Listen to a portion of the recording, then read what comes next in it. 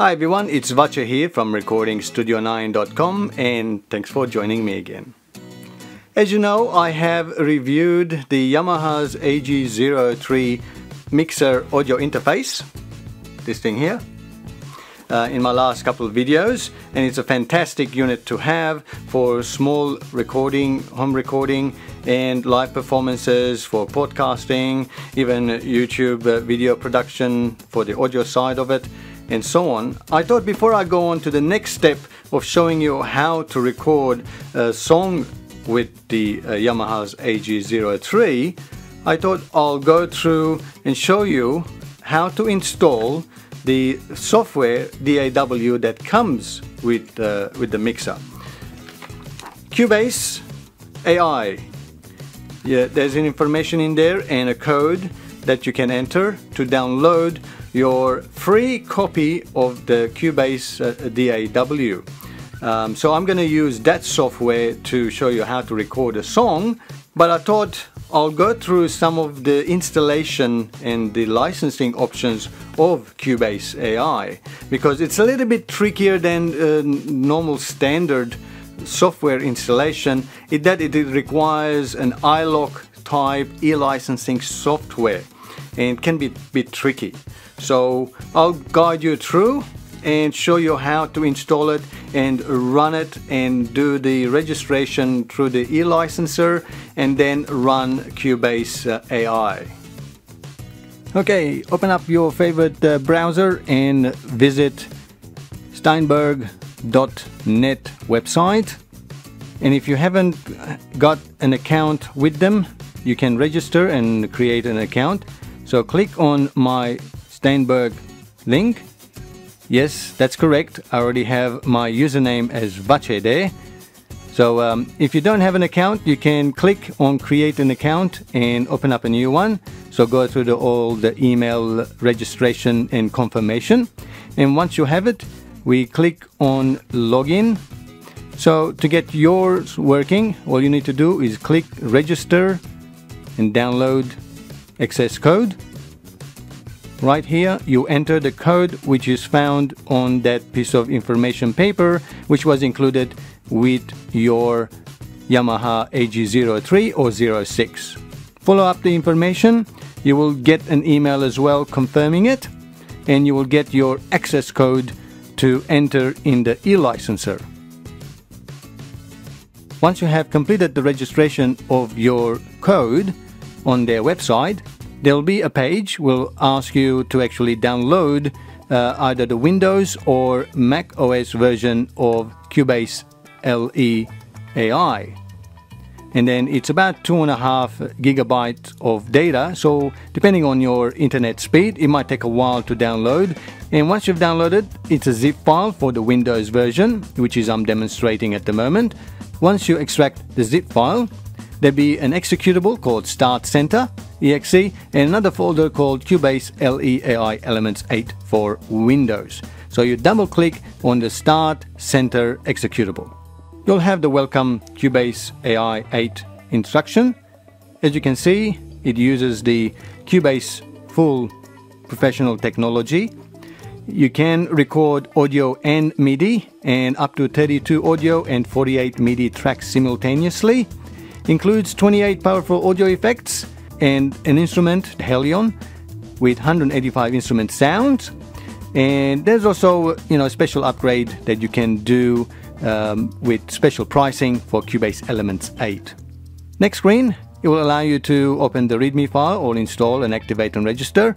Let's click on install and follow up the installation. For me, it asked me if I wanted to search the web to see if there's any updated version of the Cubase. Even though I had just downloaded it, I thought, yeah, why not search for updates and download. So it starts looking for the update in the next screen. And then it asked me if I wanted to install a 64-bit version or 32-bit version. Now, depending on your OS, if you're using Windows, any version, I guess 7, 8, 8.1 or 10, depending which version you have installed, 32-bit or 64-bit, you can install the appropriate version. And also keep in mind that even though you might have Windows 64-bit version installed. If you have any VST plugins which are only 32-bit version, if you install the 64-bit version, those VSTs may not work. So in that case, you might want to install the 32-bit version of Cubase. Sonically, it will not make much difference, but if you don't have any VSTs which are reliant on the 32-bit, then like myself, you can go ahead and install the 64-bit version. Next, it will search for updates. It took me about a minute or more on this screen, searching for updates.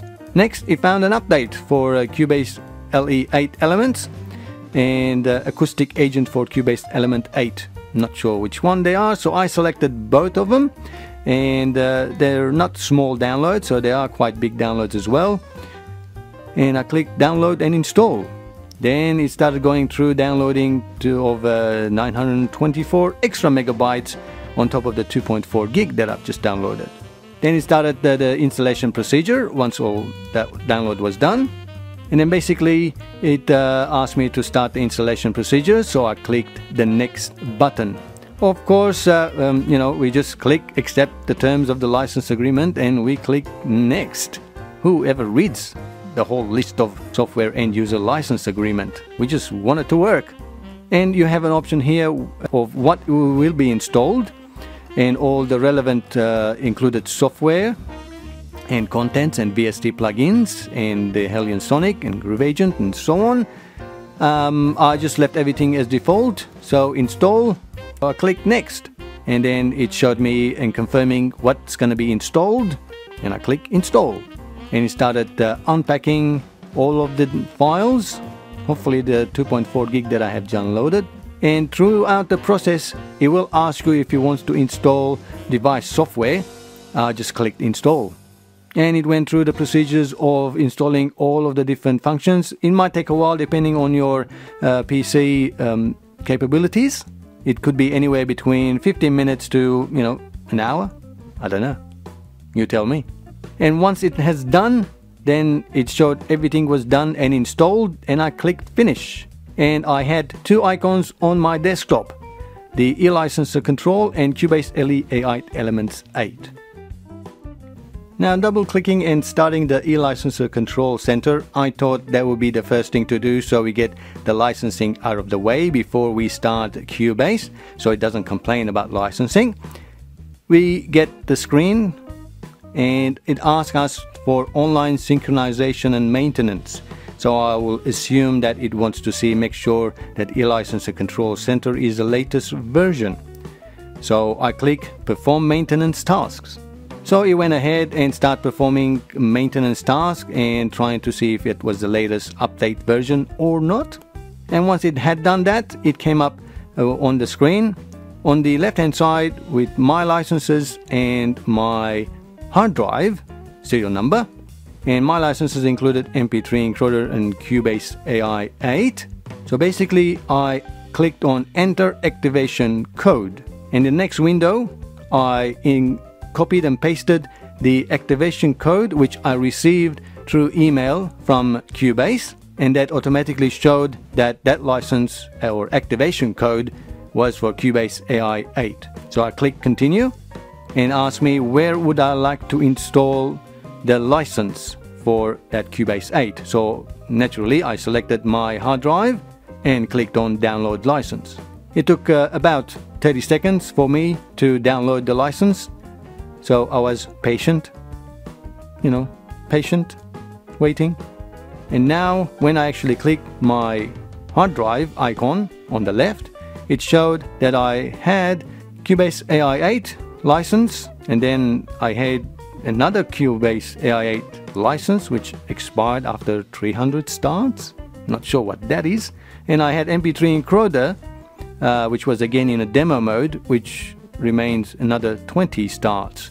So obviously if you want to go ahead and have MP3 encoding, so you can export as MP3, then you have 20 times to use it before you have to purchase obviously the MP3 export license. So we'll discover that in my next video, and I'm not sure what is about the Cubase AI 8 having 300 starts remaining or expiration date of the 29th of February this year. So we'll find out. But there's still a Cubase AI 8 license with a key at the bottom. And once I've done that, I double-click the Cubase AI Elements 8 icon on my desktop, and the program started to run. And it asked me how to connect my ASIO audio driver straight away, and it had automatically asked for me to select my AG03, 0603. So I said, yes, please, and please don't ask me again, and clicked OK. And once all of its drivers and VST plugins were loaded, this was my screen. So I guess now we are all ready to start recording a song, and which will be in my next video, discovering Steinberg's Cubase 8 AI. Well, I hope now you know how to download and install Cubase AI and get it all licensed and ready to start recording some songs. So in my next video, I will go through some of the steps in setting up Cubase to talk to and listen to Yamaha AG03 or 06 mixer and start getting some tracks recorded in there. So if you liked this demonstration, give me the thumbs up. That way I know it was helpful for you. If you haven't subscribed to my YouTube channel, why not? Subscribe now. That way when I upload the next video, you'll be notified straight away. And if you haven't visited my website, recordingstudio9.com, you can do that as well and register there as a free member. It's all free. You can register there as well. There's a whole heap of information and resources for you to download, as well as the project Unplugged for you to discover. And until next time, thanks for watching. Cheerio.